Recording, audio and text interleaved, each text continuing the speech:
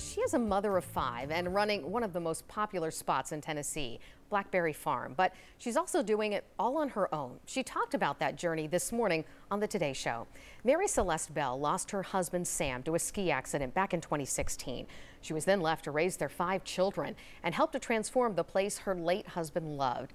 Now she runs the world-renowned Blackberry Farm, overseeing 1,200 employees and playing a role in the day-to-day operations. She talked to Jenna Bush Hager about her inspiration. You say that Blackberry Mountain healed you in many ways. How so?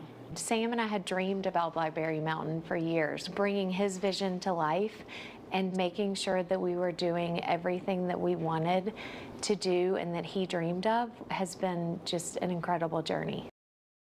Well, now that Blackberry Farm is thriving, Bell says she has a new goal to change the conversation around grief. She says there is hope after healing, and difficult times can give you perspective. And if you'd like to learn more about the history and the growth of Blackberry Farm, you can visit our website right now at WBIR.com.